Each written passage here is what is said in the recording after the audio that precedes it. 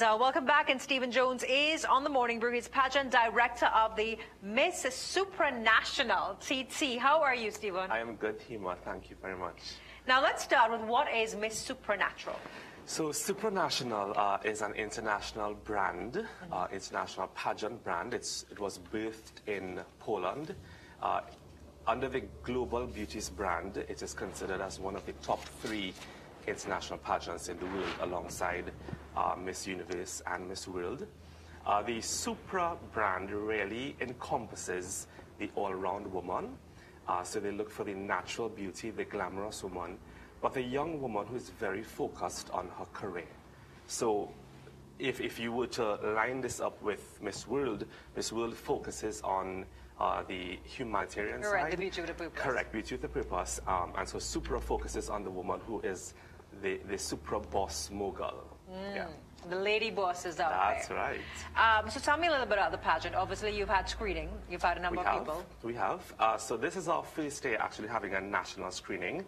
But we've had representation at this pageant before, 3 times before actually, both for Miss and Mr.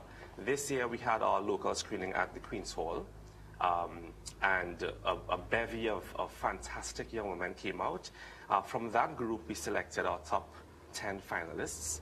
And from the top 10, we've had one who was unable to journey with us to continue on. But we have 9 going into the finals. 9 very strong, brilliant, absolutely stunning young women from this country.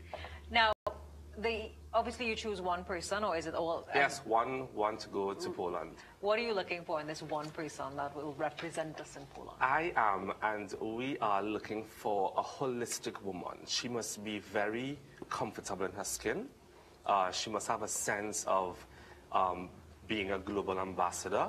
She must understand a lot about her country, a lot about what's happening in terms of current affairs. And she must be ready to take the brand that is 868 and elevate it, because that's what the Supra brand is about. It's about elevation, about going to the next level. You know, and a lot of times, you know, people look at the competition level, and there's that criticism about whether or not we're pitting women against each other, and whether or not, you know, you are celebrating that beauty element at conventional beauty standards. How do you respond to that? And that's quite real. Our young women, first of all, they're sisters.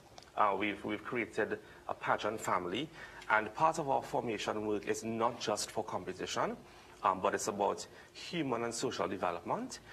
We are focusing a lot on the psychological development of each individual.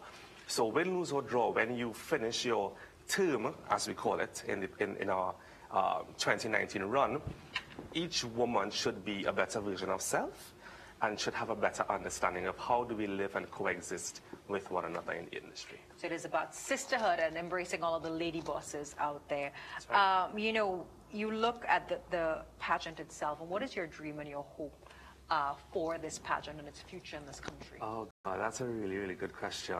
Well, first of all, they're my daughters. You know, I call them my daughters because I want to see, first of all, a better country and a better world by extension.